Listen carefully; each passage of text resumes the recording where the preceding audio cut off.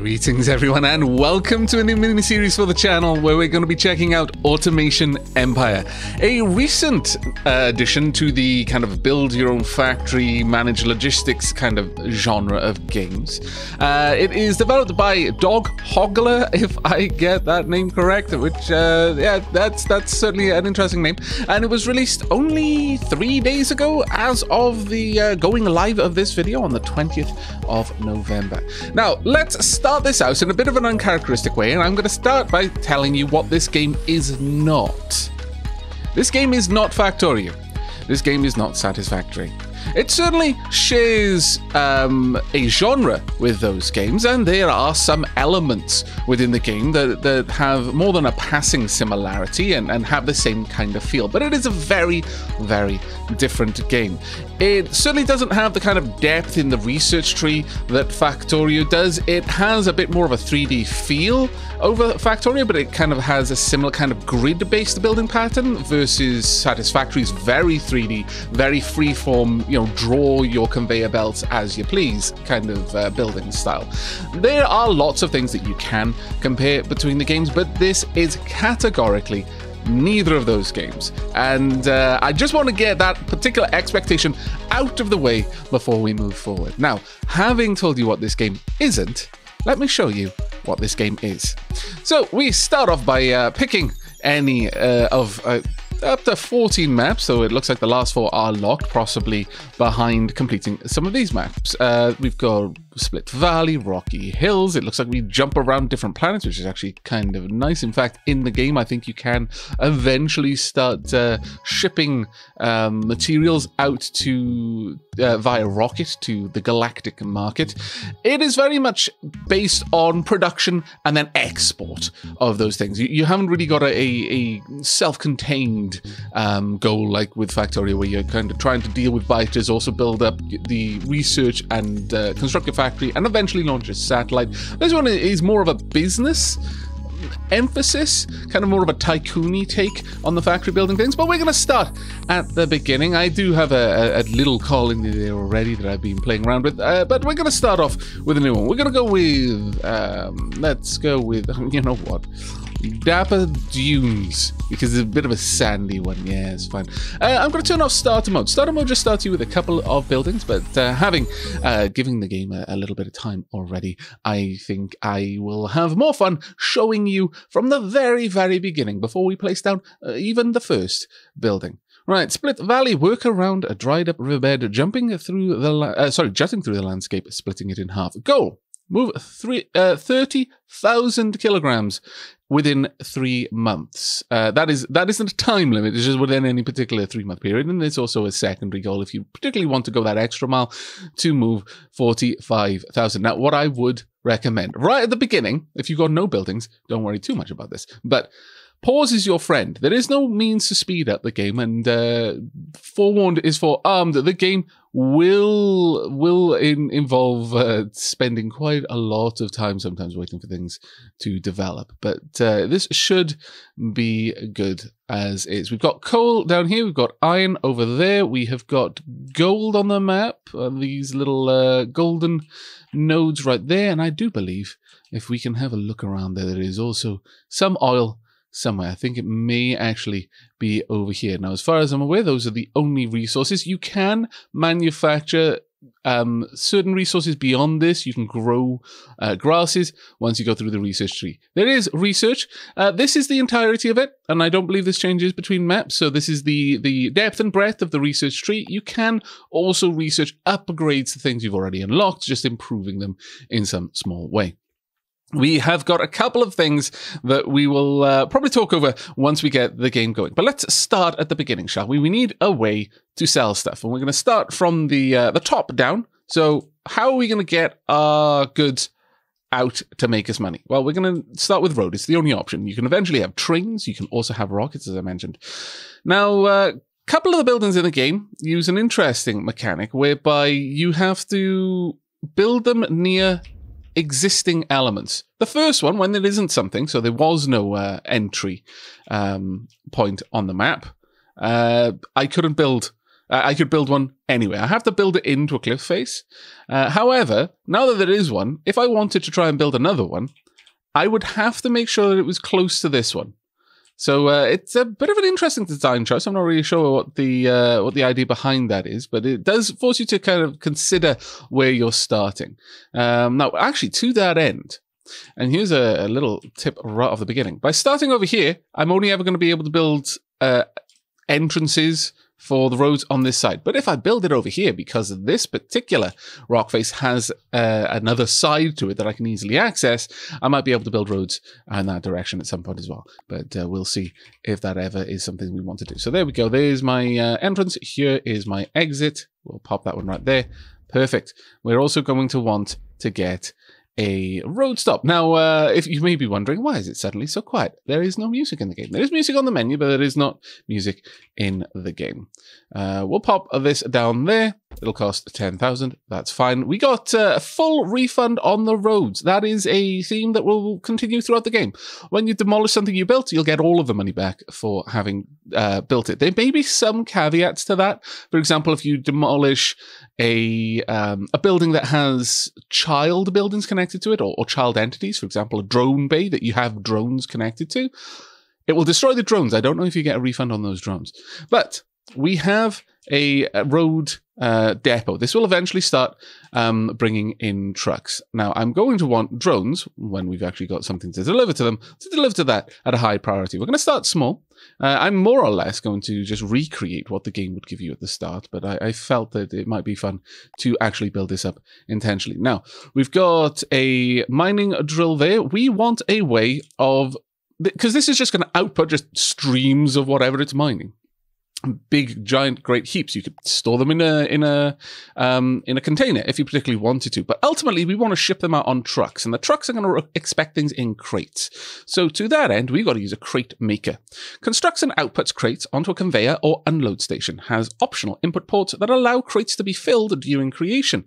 Can be built inside or outside. Limited to production of 30 crates, which must be sold or destroyed before more crates can be made.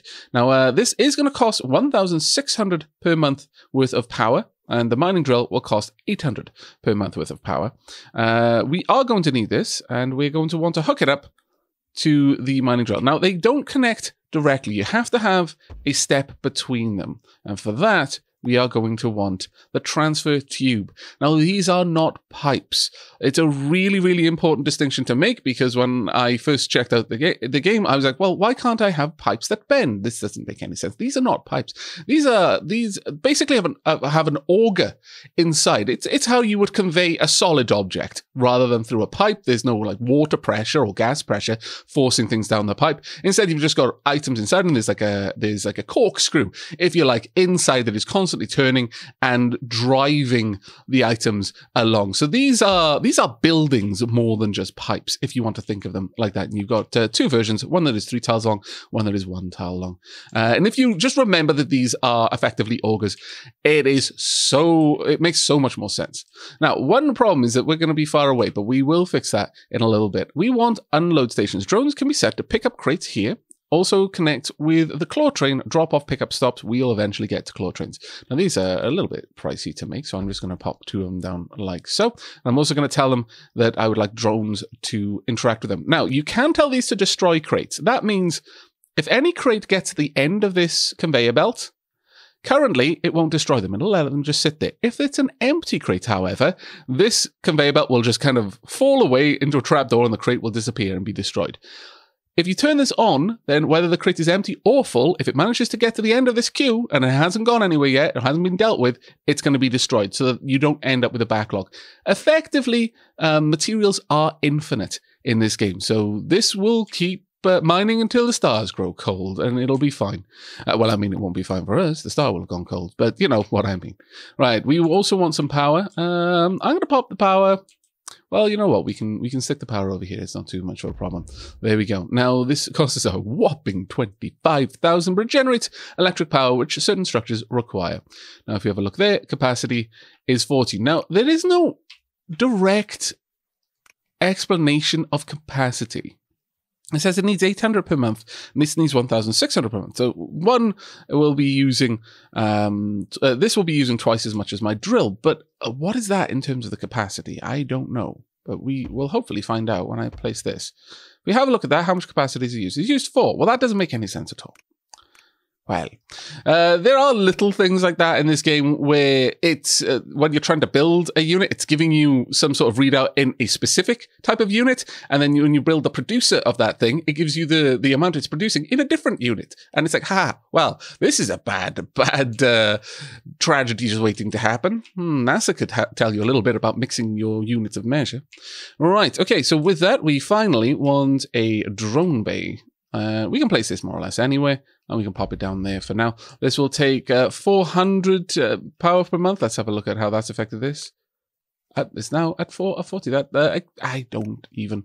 But it is powered, and now with that, we can have 4 drones. These cost 4,000 each. We'll just go with 2 for now. Right, there we go. We can unpause and we can let things start moving. Now, with that done, this will actually start producing a little bit of resources. The mining drill is producing 1 coal ore every 10 seconds. The crate maker can produce 1 crate every 3 seconds. Now, if we've hooked it up to a source of something to fill the crates with, it won't make empty crates. Well, right now, it doesn't have a particular reason to just be making empty crates when it could just be filling them with materials instead.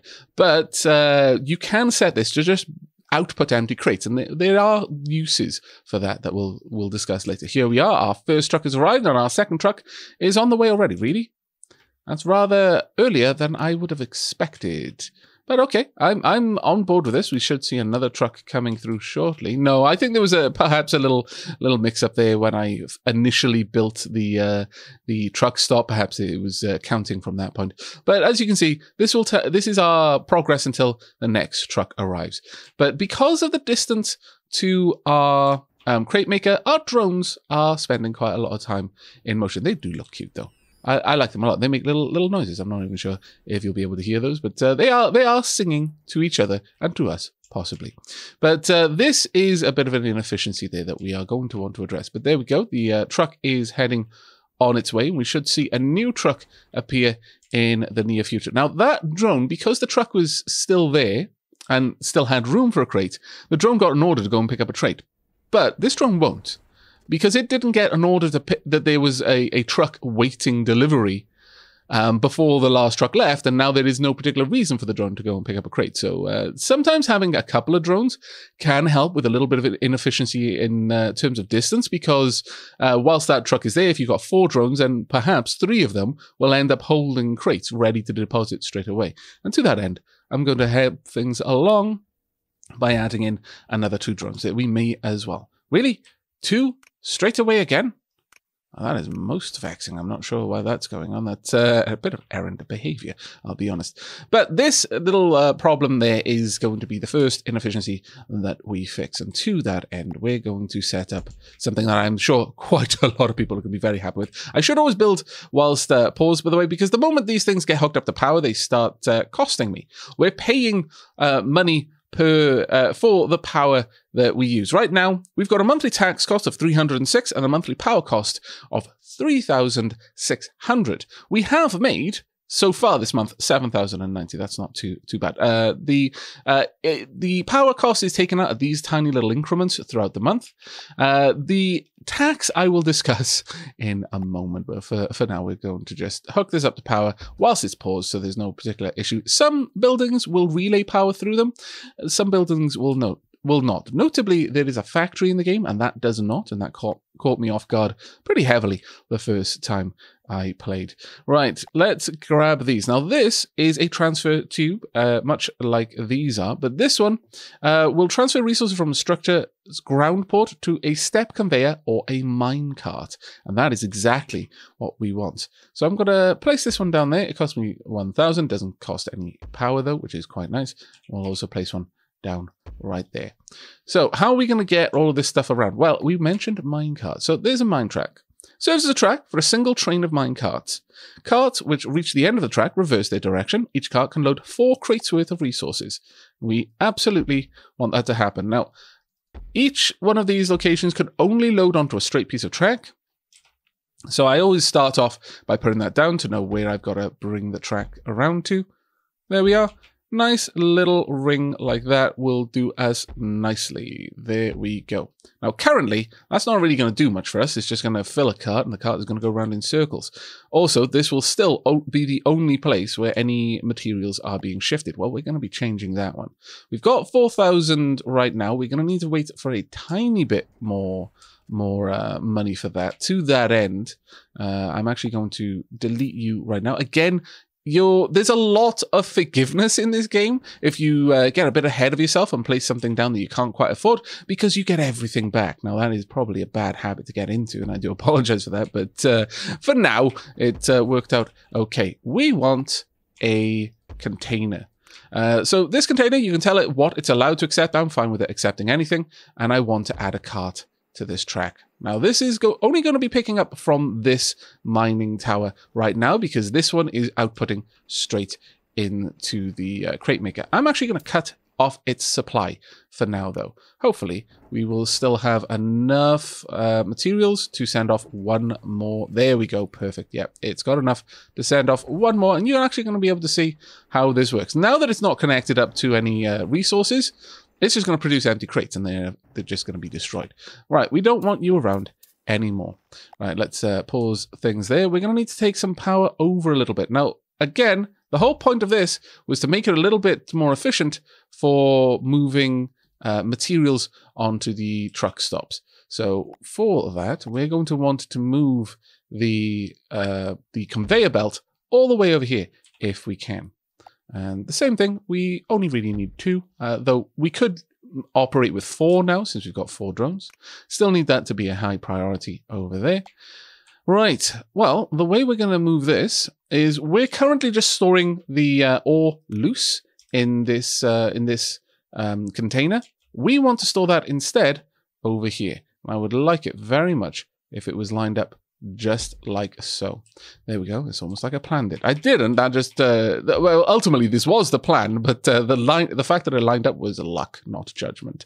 I can't take credit for when it's not due. Right, there we go. And we want to pull back in there. Now I've got 2 mine carts right now, and this may seem like a bit of an excess, but we're not really paying any money on the mine carts. There's not an upkeep. There's just an initial expense. So what we're going to see is this minecart is going to grab the minerals from over here, gonna drop it off into this area, and immediately start creating more crates. And that is going to make everything just a little bit faster for us. At this point, the moment we have the opportunity to build the new mining station, then everything should be moving along quite nicely. Now, the way that these load, the minecart can hold up to 4, but it'll only take in discrete increments of 2. So the fact that this has 1 unit there, it's not going to offload into that minecart until there is 2. Or if there is 4, in which case they will completely fill the minecart's capacity. But the minecart will just ignore it until there is at least 2 there. That is a bit of an annoyance, honestly, because we're losing trucks there, but oh well. And then it takes twice as long for the next truck to arrive. A little bit of a problem, but oh well. Right, we can improve that though if we get that set up like so. Costs us a little bit. These, again, we're not paying upkeep on these. They don't seem to draw any power directly, but there's the initial cost of building it. But this will mean that we're going to be able to shunt two-thirds of a truck straight away. If this is full and none of our drones are carrying anything, we'll be able to load 2/3 of a truck without any issues at all. If I extend that another 2, then an entire truck's worth of materials will be there. Almost. Very, very nearly. But this will mean that my drones can start stockpiling, or rather, they can very quickly load the truck, and maybe we can catch that second truck along. That isn't really normal behavior, and it'll probably be fixed when I load the game next. There we go. So there we are. This can now stockpile 6 crates worth of ore there. We're currently bringing out coal ore. We need to get another 15 before we can build the next mining derrick, I guess. But I'm not sure we're going to be able to get this loaded. I really do hope we can, but I suspect it might not be possible. Oh, this might be good enough. Are you going to be gone in time? Yes. Oh, fantastic. There we go. That is marvelous. Now, as you noticed from the goals, the game is focused around the amount or the weight of things being shipped. Well, everything has different weights.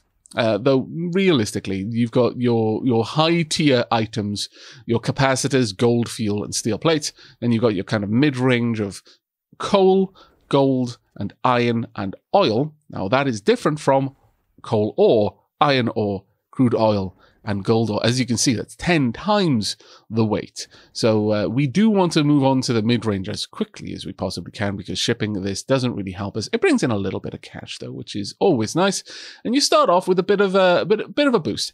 Any resource that you haven't previously shipped kind of starts with a 20% improvement on its overall value, so that's actually quite nice. We can get a little bit of a boost, but eventually we're going to dry that up, and as you can see, it's already starting to go down for coal ore, and that's pulling down iron ore and gold ore. I think, again, they're kind of linked in tiers. I'm not sure if that's going to be the case. If we're shipping oil, it'll pull down gold and iron and coal themselves, because they are, you know, quite distinct at that point, whereas honestly the ores are quite interchangeable.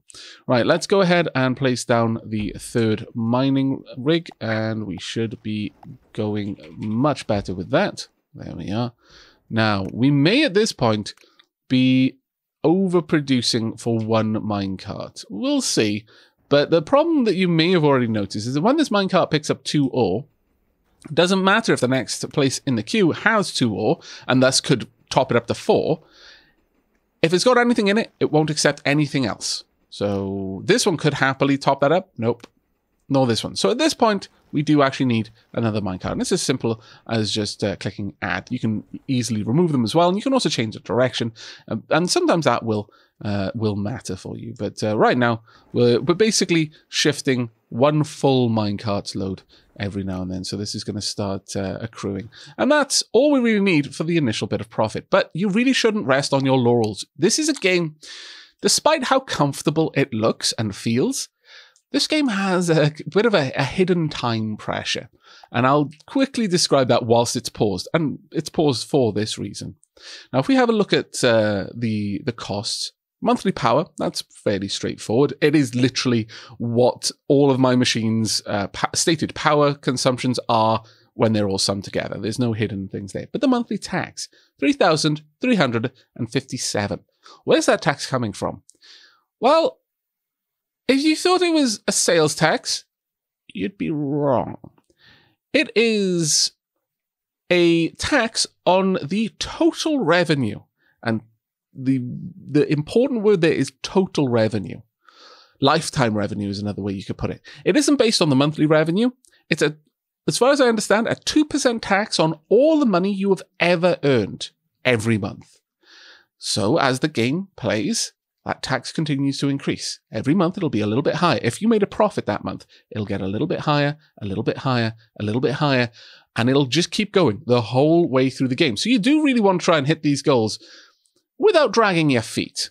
It's not a mad dash race, but you certainly don't want to walk away for a night to let money accrue so that you can build something when you come back in the morning. If you do that, you're probably going to be bankrupt when you return, no matter how much money you were making at the time, because your taxes are going to be astronomical. And that, from what I understand, is the reason the developer implemented that system of tax. There are lots of people who question it, to put it mildly, but that is the way it is and is the reason for it. I am aware that the developers are looking to introduce a low tax mode, whether that will constitute a no tax mode or just maybe the tax will work differently. Maybe it'll be an income tax rather than a lifetime profit tax.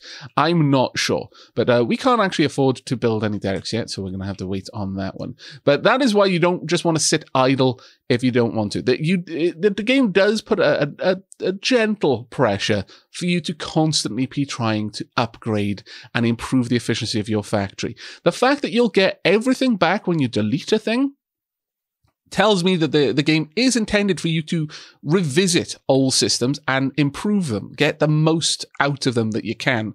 And it doesn't penalize you for being indecisive, doesn't penalize you for learning things as you're playing, or for just unlocking new technologies that would make it better. And that is amazing, honestly. But yes, you can't afford to just sit down and relax completely. Now, as you can see over here, we are actually starting to accrue more materials here than we're shipping. So perhaps in these long periods of dormancy, we could in fact afford to have another truck stop, because that would be rather glorious, I must say. Let's go ahead. Now this will probably push my my drones to their limit, but let's pop down another truck stop right there. Didn't cost us too much, only 10k. There we go. We want this to again accept high priority drones, though. I'm going to put this one on medium actually. If there is a truck here, I want the drones to load that one first because it's closer. If there is a truck here, then sure, load it. Certainly, if there's a truck here and there's nothing here, then you should be loading it. But don't waste time traveling to and fro over there if there is a truck awaiting your attention over here. There we go. So we should now start seeing all of my drones rushing off. If I had 6 drones, then there would be enough of them to load a truck entirely from scratch, and that may be something that we want to look into. Another drone is going to grab a crate, and at that point, unfortunately, these 2 drones have been given orders to go and bring crates over here, so they may actually start making the journey already, as we saw with that one, but they do correct as soon as they realize, oh wait, no, there's nothing there. Now when this truck pulls in, they are not going to stop loading this one. They are going to finish that one. Now, we didn't quite see them basically ignore this one half loaded in order to load this one, but that is effectively what they would do. But there we are. We are now probably operating at more or less the maximum capacity for this one crate maker for now. But we want to start looking into research. We've got a lot of different things, and each one of them really does change the way that you can progress. The big changes are the refiner, so you can turn coal ore into coal. The combiner, which allows you to make things like steel plates out of coal and iron. And the various, the water, which leads to farming, which gives you a whole new resource that you can use, and the oil derrick, much the same. Outside of that, you have logistic researches, or technologies, I should say. And the key ones here, the step conveyor and the claw train. After the claw train, the next really big upgrade will be the claw train truck loader, because at that point, you've more or less obsoleted drones. But then not long after that, you're probably going to get freight trains, and that's going to obsolete trucks, and then eventually rockets, and that's going to obsolete trains. More or less, you're probably still going to be letting them operate, because you're probably going to have things set up all over the place, and one train or one rocket or even 10 rockets won't be enough to ship everything you want. Right, so to get research on the go, we are going to need a little bit of cash. We've got a little bit of cash.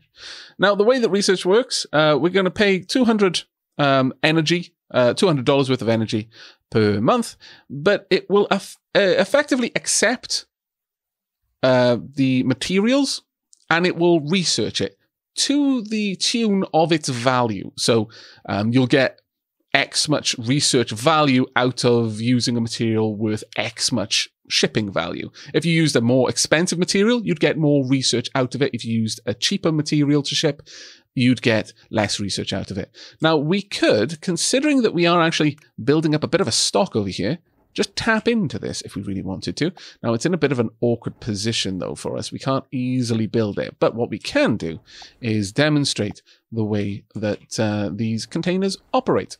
So I'm going to place that there, and I'm going to place down another container.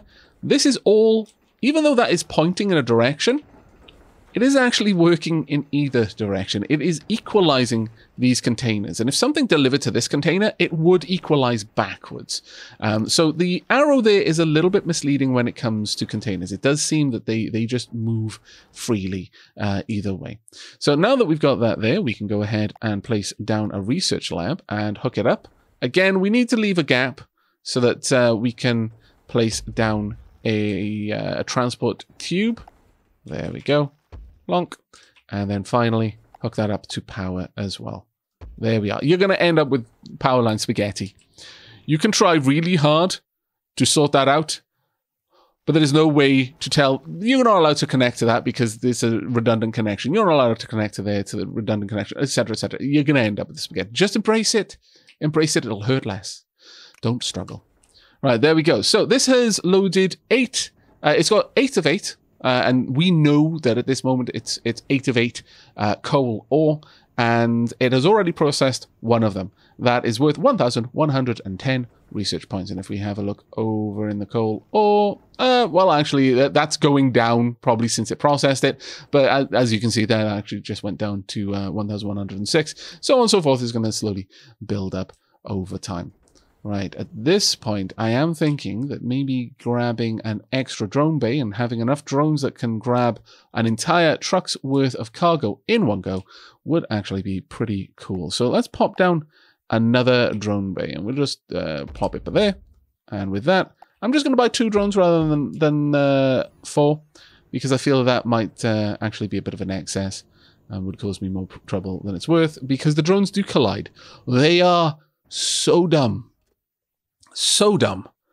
Don't trust the drones to do anything, even remotely resembling intelligent pathfinding. They will disappoint you. You will just live a long life full of sorrow and misery if you put your faith in the drones.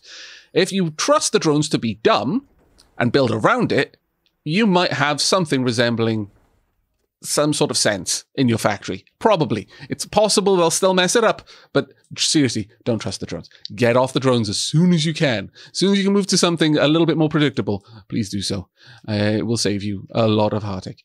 Right, now with that, I think it may in fact be time for us to look at hooking up, well, we've got a decent bit of cash. We could possibly look at setting up some iron mining.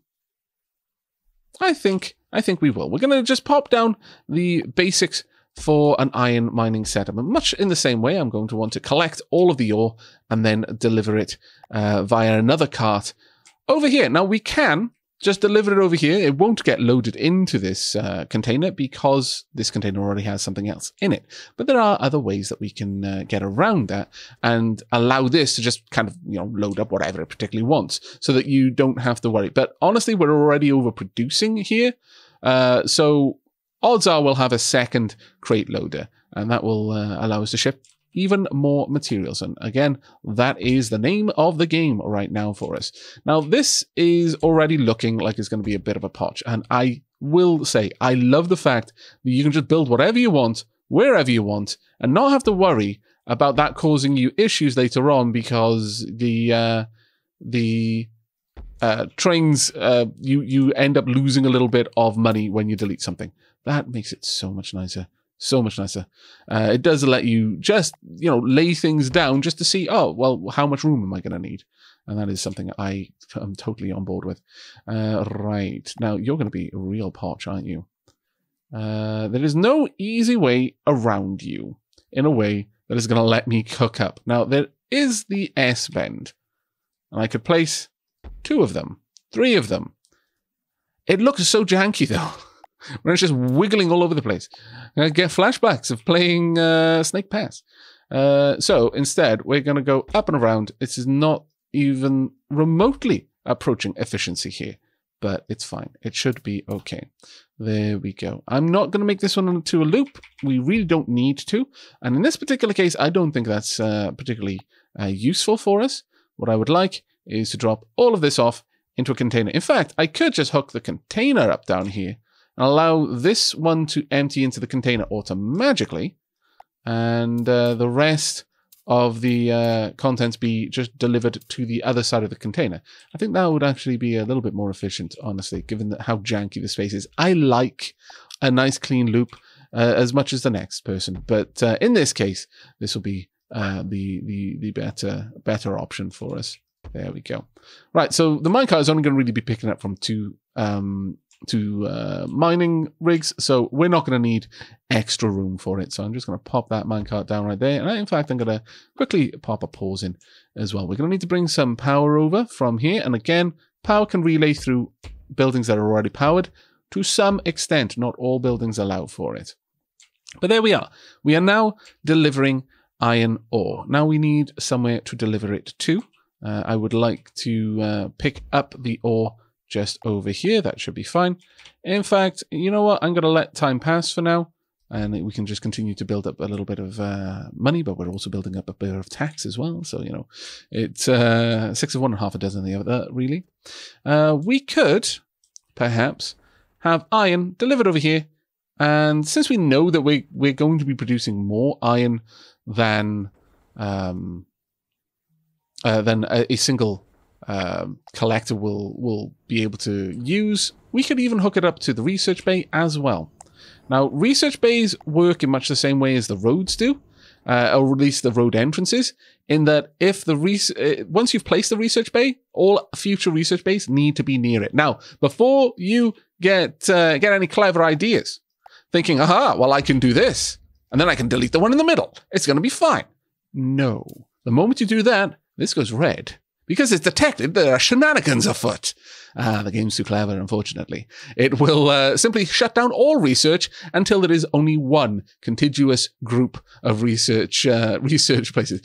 The game is a little bit too clever, and the first time I encountered that particular mechanic, yes, that led to some interesting shenanigans, I'm afraid.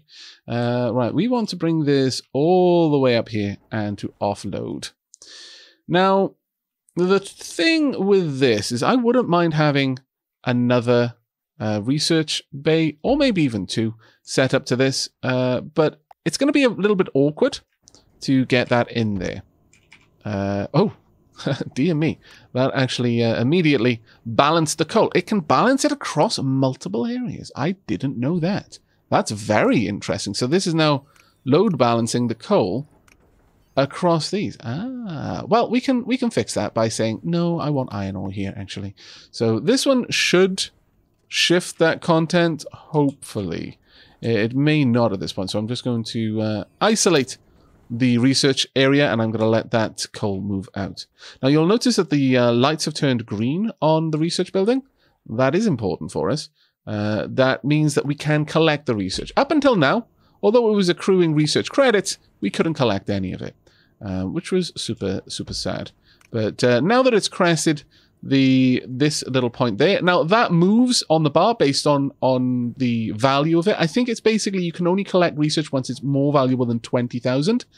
And so if you're researching something that's much more valuable, then this point on the bar is going to be a lot closer.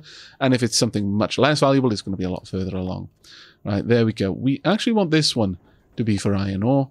This one can be, honestly, for anything. It'll eventually all dribble out. There we go. And we will bring in, well, actually, no, I do kind of want that to be for iron ore as well. I've got to wait for it to finish emptying first, though, before I can set. There we go. Perfect. And now I can hook that back up. There we are. Now that shouldn't be getting filled. We want the wagon to be able to offload right about here. Now, we are definitely going to want a longer wagon than one at this point. This thing is hugely full. In fact, we've probably got a wagon that can't really offload anymore. So we're going to want 2 minecarts here, and please change direction. There we go. We'll grab an entire 4 in both carts.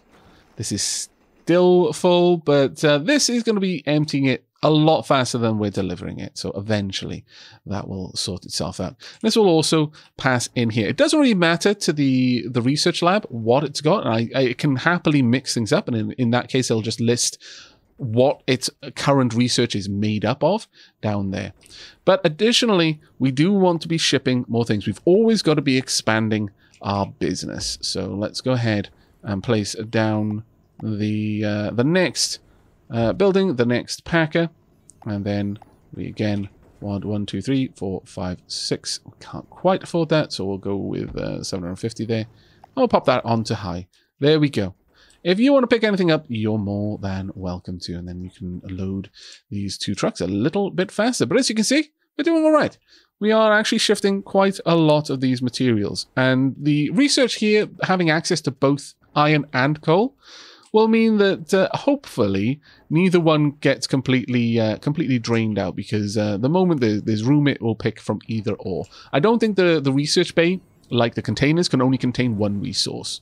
That is, it could have 5 units of coal stocked up, and then it would fill up with a 3 units of iron if iron was available for it to grab. Though that, we may need to emphasize that one a little bit. But there we are. We've got a lot more materials now available for us to ship around. In fact, so much so that we could probably make do with another truck here as well. We'll have a look at that in just a moment. How are things going over here? Is this still way too full? It is still way too full. Okay, well, that has exceeded my expectations. Let's add another cart. But that does mean, because this isn't a loop, I need to make room for the cart to offload. Typically, I find 2 rail sections for a cart is a very good rule of thumb. It's probably more like 1.5 per cart. That should be fine. So we should be starting to empty this out pretty fast. At this point, each mining rig can hold a decent... it can hold up to 10 units, which is why that never seemed to go below 40, even though we were emptying it out. It's because this one had kind of backstuffed. And so it was very quickly sharing with the container. But this should reduce the container's content a bit. We'll start making progress in clearing up this the backlog of materials over there. Finally, it's below the 40. It won't be below 40 for very long, but that's fine. We should be seeing a lot more moving out down here. So much so that we could, if we wanted to, build another depot over here. Now, that is not, in my opinion, the smartest move. Because at that point, my drones are going to have to be moving quite far. It might not be too bad if we moved everything over so that the drones were truly central over here. But there is another option, and that is we could build another road and have more trucks coming along.